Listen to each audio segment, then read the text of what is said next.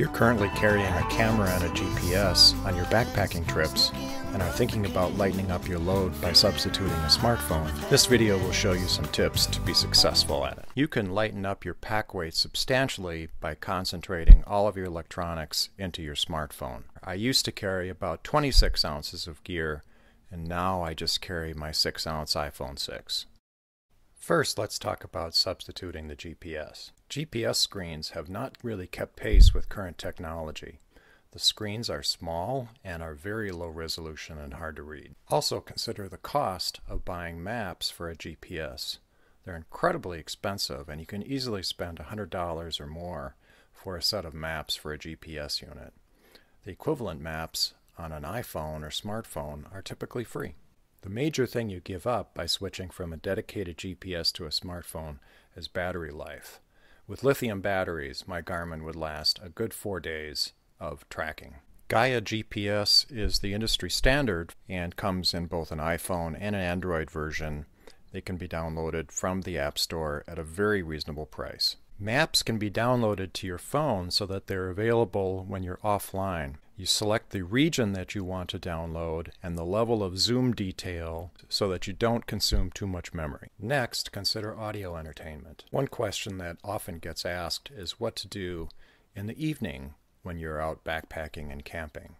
I really like listening to books on tape or podcasts. The good news about using a smartphone for audio entertainment is that it's very low consumer of power. All you need to listen to podcasts is the native podcast app or use the popular Stitcher app. If you're using an iPhone, the native iBooks app does a nice job of handling audiobooks in conjunction with iTunes. Just a little reminder, don't forget your earbuds.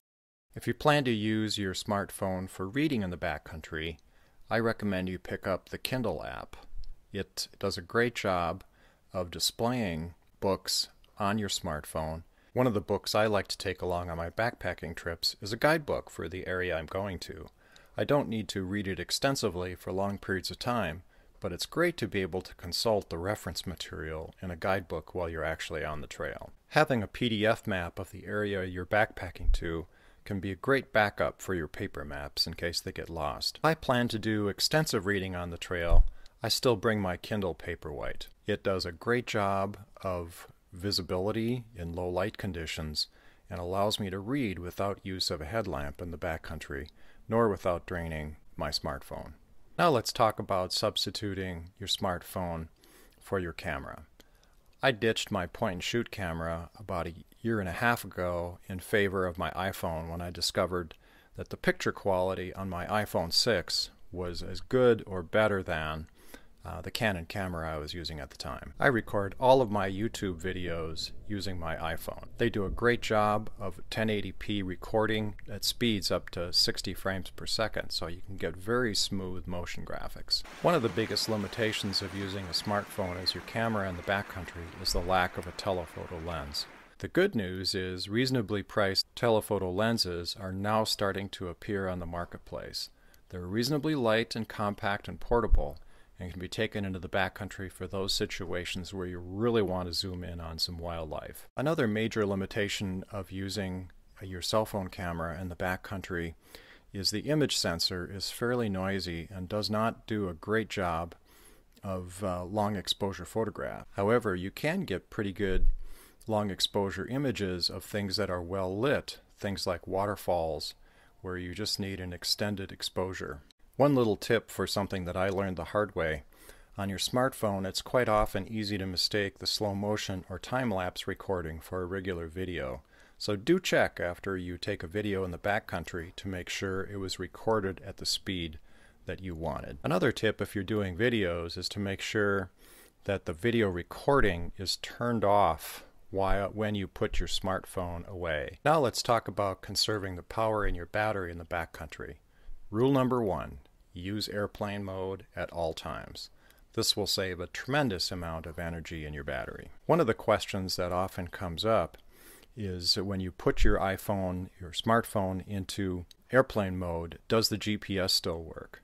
And in a recent version of the iOS operating system, this was changed so that the GPS unit still works even though you're in airplane mode and have no cell phone reception. The iPhone also has a low power mode that it switches into automatically when the battery is depleted, but you can manually turn that on and it will extend the life of your battery substantially in the backcountry. Let's talk a little bit about recharging your iPhone in the backcountry. One question that often comes up is the use of solar chargers. I haven't had good experiences with these so far. They're heavy and they don't really generate all that much power. So for the time being, until the technology improves, I recommend staying away from them. What I do recommend you use is to purchase a battery charger for your phone. These can be purchased on Amazon.com at a very reasonable price. Get one that will recharge your phone at least 2 times over. If you're bringing other devices that you might want to charge with your battery, make sure you bring the appropriate cable for it. For instance, when I bring my Kindle, I always bring a USB charger cable. If you're bringing a battery, I also recommend that you upgrade your headlamp to a USB rechargeable headlamp instead of one that uses batteries. This will allow you to share the same backup battery for your headlamp. Last but not least, I bring all of my electronics in a waterproof sack to make sure that it doesn't get any water damage and that it also keeps things organized and in one spot. Thanks for watching. I hope you learned something about using a smartphone in the backcountry to substitute for your camera, GPS, and reading devices.